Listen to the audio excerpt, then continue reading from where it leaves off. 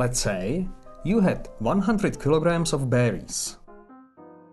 Over the time, the berries dried a bit and their water portion lowered from 99 to 98%. Can you tell how much was lost of the original 100 kilos?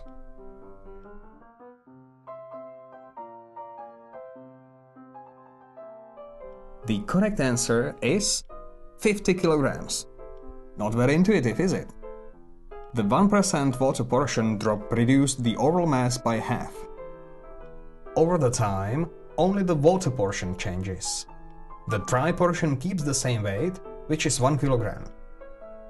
In the end, the dry portion of 1 kilogram amounts to 2%. If 2% is 1 kilogram, then 100% is 50 kilograms. Always remember that percentage is an expression of portion, not of an absolute measure.